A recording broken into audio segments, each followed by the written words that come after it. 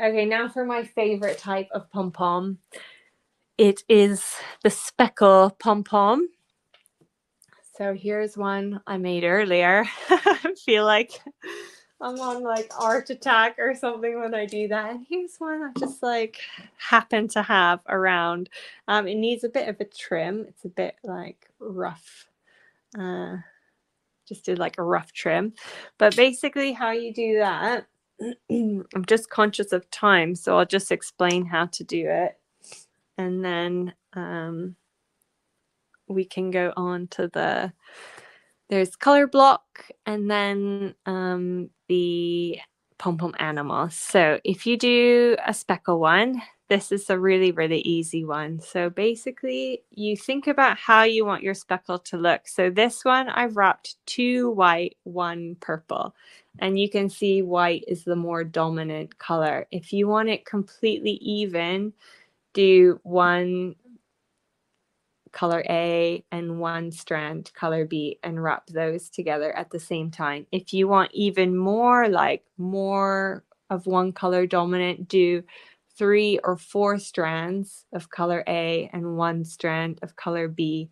Or you can mix it with more of 1 color and maybe 2 other colors. So it's totally up to you and how you might want your speckle. It's also super quick because when you're wrapping like 3 or 4 strands together, it goes really quick. So let me get some yarn here. So if I go for 2 white, 1 yellow, maybe I just continue with my neon pink today. Maybe I'm going to go for actually 3 white so that I have a mostly white pom pom. So that's 5 strands together. This is where it helps to have like a bucket or a basket for all your balls of yarn to go inside so that when you wrap it, it's not like having all these yarn balls on your desk. I think this one is a bit tight. Oh, there we go. Okay, so let's wrap that around. I'll bring it back to here. Wrap that around and try not to get too tangled here. Maybe I'll just make this one a really small one.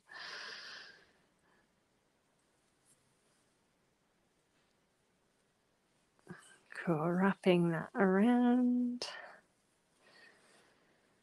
Oh, there's one white bit that is just catching with all the others. So this will give you like an even speckle and it looks so cool. Okay, I think that's just about there. So I recommend you put your balls of yarn in a little box or something so that they don't roll all over the place. Okay, so let's get these. Actually, I'll just end it on this side. Get all your ends in the notch there.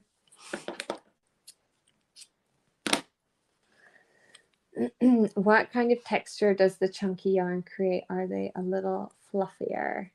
They are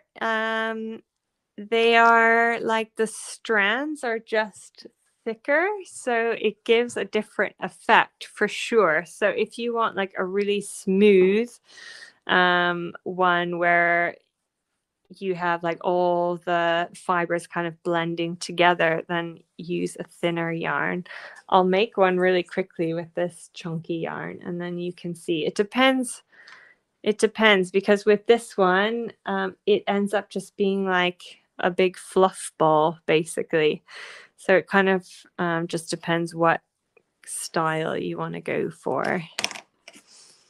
So let's tie this quick and then I'll open it up. And then you'll be able to see the speckle.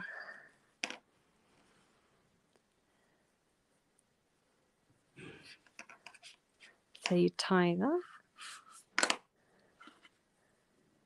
Yeah, I haven't tried it with sparkle yarn before, but it would look really, really cool. Or you could use some metallic embroidery floss or something like that, just for like a little bit of sparkle. Um, and then I will tell you the like cheater's way to make a speckle pom pom. So we're just gonna tie a double knot there.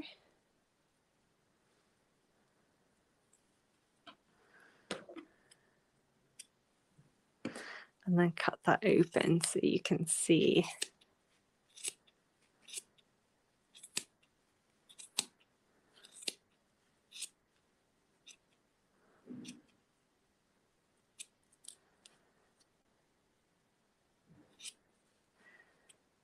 There we go. And then when you trim that up, so you can see that white is like the dominant color, and then there's just like a little hint of pink and yellow. So that will look really good, I think, once I trim that up. So that's the speckle pom pom. So they're quite fun, and that's like a good good way to use up your scraps, or like the little ends of balls as well, if you have like a little bit left from another project.